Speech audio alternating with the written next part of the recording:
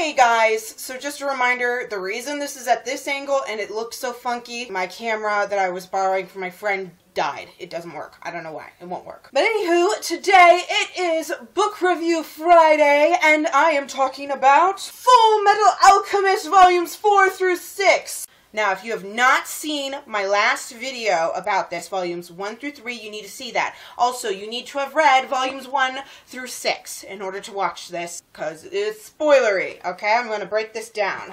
Now, for those of you who haven't, and you're kind of like, but I don't know if I should, this is my favorite manga series of all time. I love it, I love it, I love it, I love it, I love it. Edward Elric, the main character, who is not on these covers. There he is as a kid. That's little Edward. He is my favorite character of all time. 5 out of 5 stars, the whole series, across the board. I've read this one chapter at a time. I never had a single chapter let me down. So, I loved it. Alright, so if you have not read it, goodbye! I will see you in another video. Okay? Bye! Alright, again, this series is very character-driven. That continues, and in fact, the characters continue to grow. We get a little more background about some of the main characters. Edward, not so much Mustang, his is much later, but Hawkeye, Edward and Al, Winry, that continues. If you want to see my character breakdown, you gotta see my last video, Volumes 1 through 3. So let's talk about Volume 4, where it starts off, they are still in Laboratory 5. Edward has been pinned down by lust and envy. Very quickly, they kill number 48. That's always ripped my heart out. That's hard to read. I always flinch when they kill them. Edward's arm breaks down, so he's knocked unconscious, and they decide to just blow up the lab. Al, however, is being messed with number 66, aka Barry the Chopper. That is a big plot point. It's over half this volume is dealing with Alphonse going through this identity crisis that Barry puts him in. I always thought it was lame that Al really bought into, maybe you're just fake and Edward created you and you're not actually his brother. It always found it irksome and annoying, but at the same time, it's important for Alphonse's character development. Again, he's very sweet, he's very kind, he's very gullible.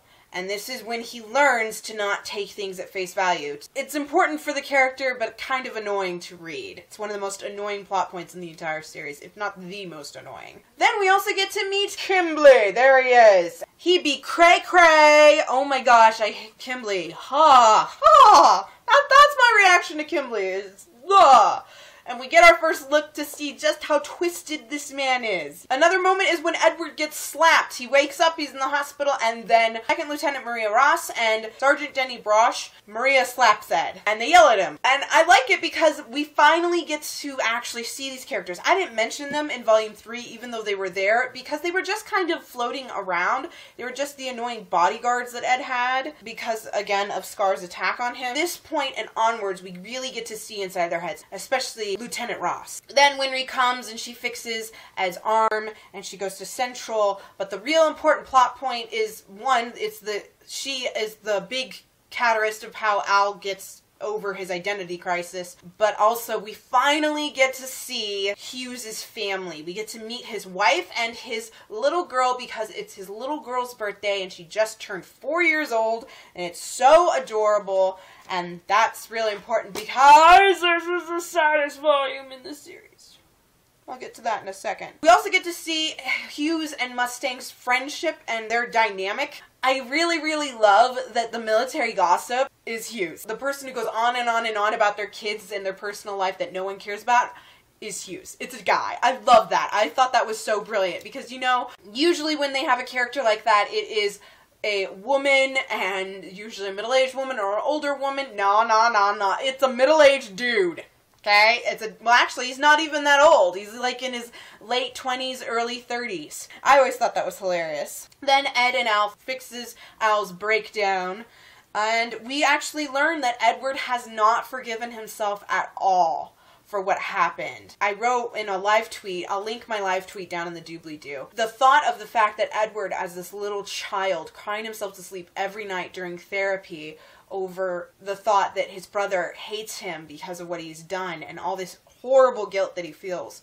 That just like almost brings me to tears. It's just so heartbreaking. Then Führer King Bradley makes an appearance. We've kind of heard about him. He's kind of been in the background, but he makes an appearance while Edward is talking with Major Armstrong and, of course, Lieutenant Colonel Hughes, and he's explaining everything that happened with Lieutenant Ross and Sergeant Bradley, and the Führer shows up, and he warns them basically not to look into this. You're kind of like, why would a Führer just pop up? Why would the president of a country pop up to be like, yes, I know the military's corrupt, don't trust anyone, and basically warns them off of looking into it too much. It's kind of like, some nice foreshadowing there. Then Edward plans to leave, and we get to the saddest part of this series! My heart. Ow, my heart hurts.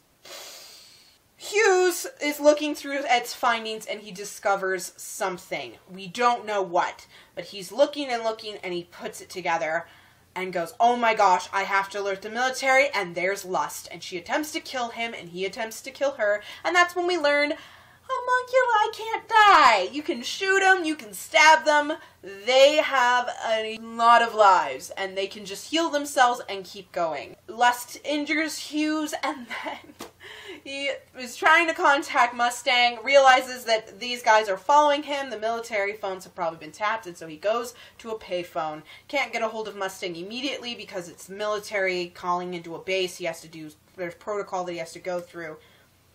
And then there's Lieutenant Ross behind him, except she is missing something. A mole under her left eye. He alerts said person, and it's Envy. And Envy adds the mole, because again, he changes shape, as I mentioned in the last video. And then Envy becomes Hughes' wife. That image was enough to make him hesitate, and Envy shoots him right when Mustang picks up the phone. He goes, what do you want, Hughes? Gunshot. Ah! Oh my gosh, and the visuals of this. The visuals. The last picture. Look at this page. I don't know if you can see it. This is my cell phone. I'm sorry. Look at that page. His body and the blood pooling around his picture of his family while Mustang's screaming, Hughes! Yes! Yes! He can't get a hold of anyone. And in the anime, you learn that Envy reached in and hung up the phone. The pacing makes this. It makes this. We cut to Edward on the train with Alphonse. They're heading down south. They're heading to meet with their master and stuff, as they talked about. They're hungry. So Winry pulls out this pie. Mrs. Hughes made this for us and she taught me how to do it. Oh my gosh. And they start talking about how they can't wait to see Hughes again and see his family and stuff, because his little girl just turned 4 the day before. And then it cuts to Hughes' funeral. The funeral! Oh my goodness, the funeral! So we see them getting ready to bury the body, and as everything's said and done, and they're burying the body, and it's very silent, Hughes' little girl Alicia starts screaming. She's like, why are you burying Papa? He's got work! Don't bury Papa! He's got lots of stuff to do! Everyone starts crying! Oh my gosh! Oh! And the last page of that, Papa, and it shows Mustang standing in front of the grave, his best friend's grave. He talks to him. Hawkeye comes over after he's finished talking to Hughes. He goes, oh, it's starting to rain. And she's like, what? No, it isn't. She looks up and she looks over, and Mustang puts on his hat and tears are streaming down his face and says, yes, this is rain. I can't read that. Like, I could talk about it a bit without actually crying, but I cannot read that. No matter what. I can't watch it. I can't read it without bawling like a baby. Mustang goes through a crap ton more after this, and a lot of stuff goes down. It's the only time in the series that he actually breaks down crying. Ooh, the rain part! Ugh, I even wrote in my notes a frowny face. Ugh. Then Mustang starts asking questions to figure out what's going on, and I love the moment when he's talking to Hawkeye and just letting her know. He's like, I know you know that I want to become Führer, but I'm just warning you now, I'm going after them. I just got promoted to Central. I am taking them down and finding out what happened to Hughes and who killed him. And he asks, let me open it up. Will you help me? And she says, you know there's no need to ask. Then we cut to Scar having a dream of a mixture of memories and nightmares and stuff, and we learn he knew Kimberly before Kimberly was in jail. It's like, no wonder Scar has issues. And so it ends with him being in an Ishbalan camp. Now, at the very end of the book, there is a bonus story called Dog of the Military, ? And it's just this cute story about this little puppy named Black Hayate and how Fury found him. And he's going around Mustang's team asking for people who want to take the dog. Braid is terrified of dogs. We also learn that Al has this obsession with cats, and so he literally runs away with this poor cat stuck in his armor. Hawkeye is like, fine, I'll take him. So that's where it ends. It ends on a happier note after this really dark, sad volume. Saddest volume in the entire series. And now I need to go do laundry, so I'm going to come right back. Volume 5 starts much happier. It starts with them arriving in Rush Valley. Now, Winry had asked in Volume 4 to go to Rush Valley because Ed and Al want to meet their master, but that is in Doubleth. And that's to the south. Literally, one train stop before Doubleth is Rush Valley, which is an automail paradise, basically. So Winry is going nuts, and it's so excited and stuff, and Ed's just kind of like, eh. And just as he fears, people are so excited about Winry's automail that they strip Ed down literally to his boxers to take a look at his automail right arm and automail left leg. When he is getting dressed again, he realizes somebody stole his pocket watch. Now, again, I don't know whether it's white gold or sterling silver because it changes per volume. Such an issue with translation. Dear sweet goodness. It is the mark that he is a state alchemist, so he needs that. A black girl named Panina stole it. There's this hilarious chase while he's chasing her all over the city, and she is so acrobatic and do these amazing things, and Edward, of course, is using just alchemy to get everywhere, plus his martial arts and slash acrobatic type skills to jump on rooftops and stuff. Turns out her legs are automail, so Winry takes a look at the automail after Edward's caught her, but she still has his watch. Winry refuses to let Panina give the watch back unless Panina takes all three of them to her automail mechanic named Dominic. Once there, we get to learn about Panina's backstory, and it is so powerful. During my #yearathon when I marathon this, and of course during my live tweet of it, I talked about this before, but I'm gonna read it again. Panina lost her legs when she was a young child, like 4 or 5, in a train accident. She was very poor, so she couldn't afford any sort of prosthetics, whether it was regular or automail. And I think she lost her family. She ended up eventually crawling around on her hands and her leg stumps on the streets because eventually her wheelchair broke. She talked about how she didn't want to live. Dominic found her starving on the streets and just kidnapped this little girl and, without her consent really, gave her automail prosthetics for both of her legs for free. There's this point that really has always struck out to me, and it's on page 64 of the volumes. Chapter 18. When I was finally able to stand on my own 2 feet, I felt so happy. The sun was warm and seemed so much closer than it had ever been before. These legs gave me back my will to live. They gave me the freedom to go places in life. They gave me a future. That's why I love Dominic so much, but I also love Rydell, Winry, and anyone else who works with automail.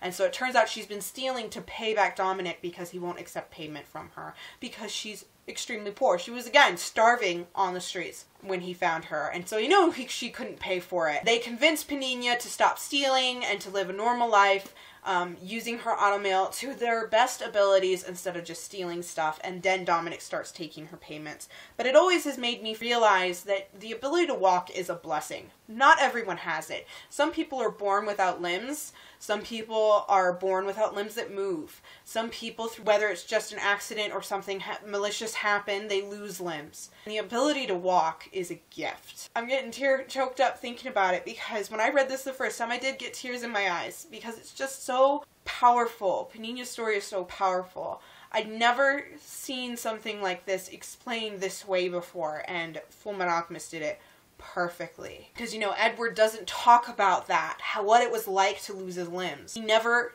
discusses it. So after that, there is an emergency and Winry has to deliver a baby. We get to learn her backstory. Winry's parents were doctors who were killed during a war because they went to the war zone to help the wounded. Ed talks about how he grew up, if he wanted to read anything as a child, he was reading alchemist texts because his father was a great alchemist. Whereas Winry grew up reading medical texts. That's why she is able to deliver this baby without any doctors present on her own. And when the doctor arrives, he's like, you did it perfectly. Just before the woman went into labor, Winry managed to open up Edward's watch, which he had still hadn't given back. And inside, it said the words, don't forget, October 3rd, 11, which means the 11th year of Fuhrer King Bradley's reign. After the baby's born, she asks Edward about it. And Edward gets really mad. She's like, I opened up your watch, and he's carrying her. And he literally just drops her on the floor and turns around. And he does yell, but the only thing he yells is, you opened it? And she goes, I'm sorry. I'm so, so sorry. And she's like really sad and depressed because she knows what that means. And it's the day that Edward burned his house down. Again, Edward hasn't forgiven himself. And he actually says, I've never shown it to Al. I've never shown it to anyone because I feel kind of pathetic that I keep this around with me because I don't want to forget why we're doing what we're doing. And he doesn't want to forget the role he played. Again, reiterating, Edward has not forgiven himself at all for it. Winry gets an apprentice and the boys head to Dublin and we get to meet Edward's lovely master. And this is our introduction to her. She kicks Edward in the face. Her name is Izumi Curtis. This is what she actually looks like right here. And she is a master alchemist, and she trained Edward and Alphonse. There's some little discussion about things, and then it turns out Izumi attempted human transmutation and knows that the boys did too. So she demands to know what happened. And we have a flashback that starts in this volume and goes all the way to volume 6. Starts things out, Ed and Al are just living their lives. Their dad is non-existent, basically, but their mother raised them. And they got bored one day and decided to look into alchemy.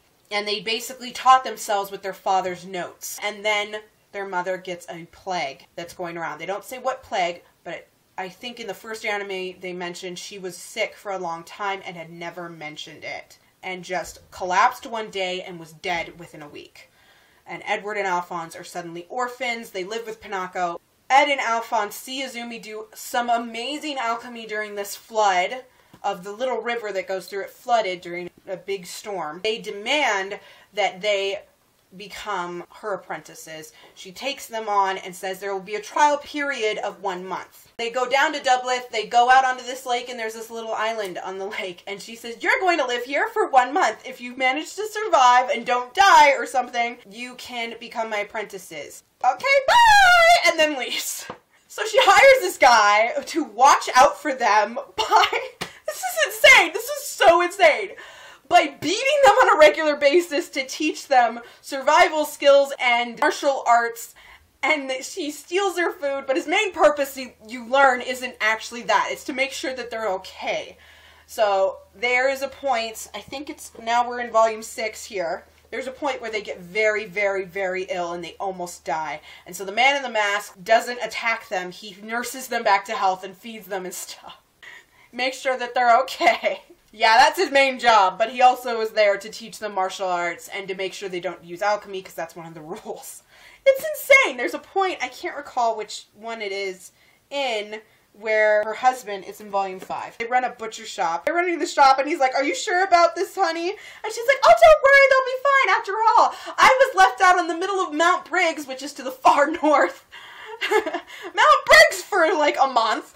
They're okay. The island's full of food and fruits and animals that they can kill to eat and stuff. They'll be fine. And her husband's like, don't compare yourself to normal people. She's so weird and psycho. I just love her to pieces, but she's pretty darn crazy. She gave them a riddle.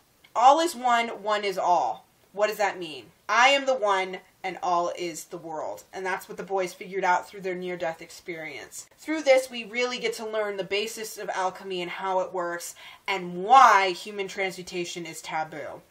Even though they learned it after they mastered it within 6 months, they were ready, she said, and so she dismissed them and they went back home and they attempted the human transmutation. Very quickly after they activate the circle, because they do the circle and they put whatever they're going to transmute in it and they put all the components to a human's body, they use their blood as the soul component, which doesn't really work, and attempted it. Then it turns wrong. The colors change and it's what's called a rebound. What that means is the alchemy is going to go back onto the alchemist doing it. In volume 1, Father Cornello was trying to transmute a machine gun and bullets and stuff, and instead it fused with his arm and twisted, and Edward said, oh my gosh, it rebounded. That's how he knew it wasn't the actual Philosopher's Stone. Well, it rebounded.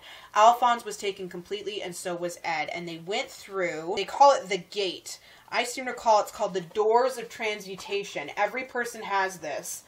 And every time they use alchemy, those doors actually activate. And once there, Edward meets something that doesn't have a name and gives it multiple names. He goes, who are you? Oh, I'm so glad you asked. I'm what you call the world, or the universe, or God, or truth, or all, or one, and I'm you.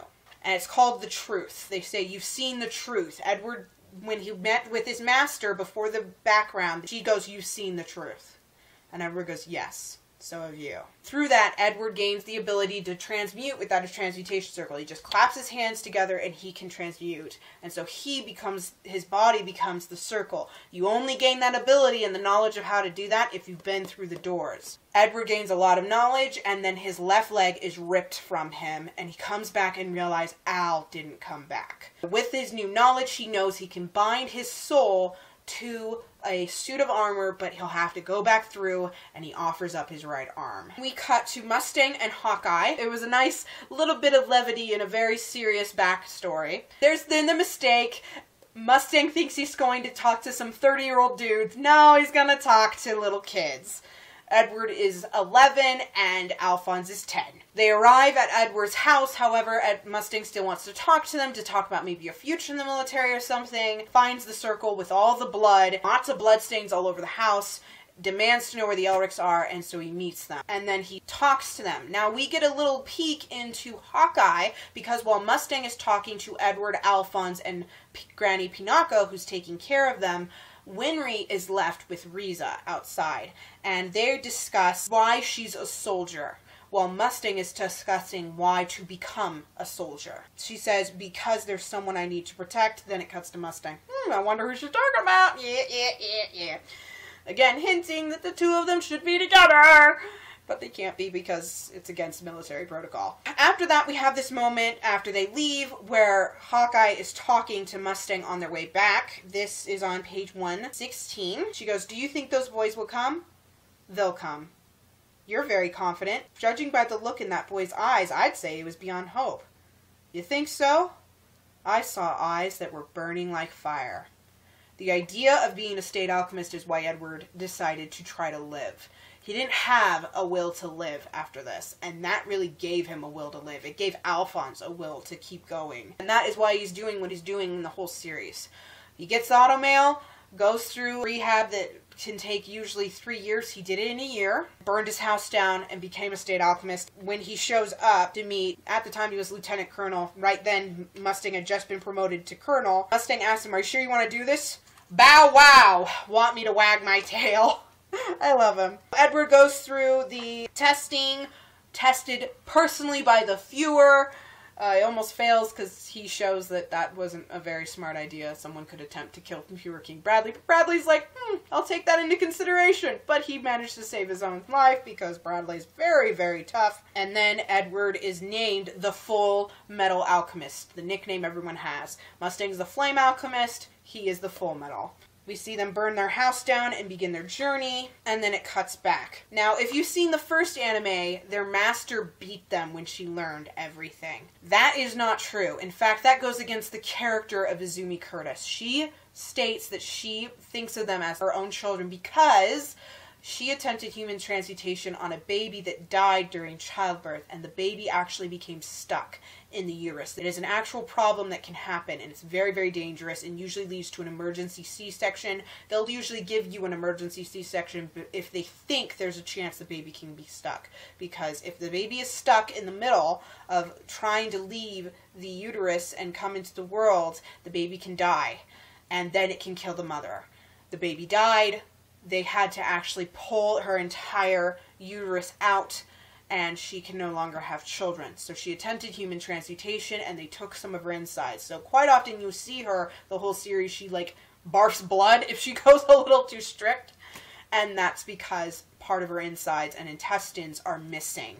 That was what she paid when she went through the doors. She gets pretty angry and they expect her to hurt them, but that's not Izumi Curtis. Instead, she holds them, and it's very clear that if Alphonse could cry, he would cry, and Edward is crying. So powerful. Then she dismisses them for being their students, and it's just kind of like, wait, what? But that actually opens the door, and now they can get her help, no longer as students talking to a teacher, which is a strict, technically, type of relationship, and now they can discuss things as equals, and so she agrees to help them. Then we cut to Mustang, who has been promoted to Central, just as he said he would be, and we meet a character named Lieutenant General Grumman. This is Mustang's superior, or was Mustang's superior. Grumman, through some very casual banter, makes it quite clear that if Mustang ever needs anything, he can ask Grumman. And he asks for his entire team. Again, that is Breda, Fallman, Fury, Havoc, Hawkeye. That's his 5 team members, and they transfer to Central with him. And it's actually really funny because Havoc goes, "Oh, almost forgot, there's one problem, sir." "What?" "You see, I just got a new girlfriend." "Dump her, you can find a new one in Central." So Havoc's just like, ah! And the very last scene is there's this guy who doesn't look entirely human who asks Edward and Alphonse as they're traveling on the streets of Douglas if they're the one who transmuted a soul to armor. They are like, wait, what? The fight breaks out, the guy gets away and reports to a man named Greed with an Ouroboros tattoo on his left hand. And that's the end. That's it. That's everything. So we have lots and lots of questions still. We have to know, why did Fuhrer himself talk to them? Is he involved with what happened to Hughes? We found another homunculus named Greed. Now we finally know Edward and Alphonse's backstory. We met his teacher, and that she's also done human transmutation. I love the series again. Every volume itself, it always seems so short, and yet it's just packed with information. Alright, thank you guys so much for watching this. Please give this video a thumbs up if you enjoyed it. I am so sorry about the quality, but this is how it's going to look for right now. Good luck with your reading and with your manga reading, and I hope you decide to give this series a try. Woo!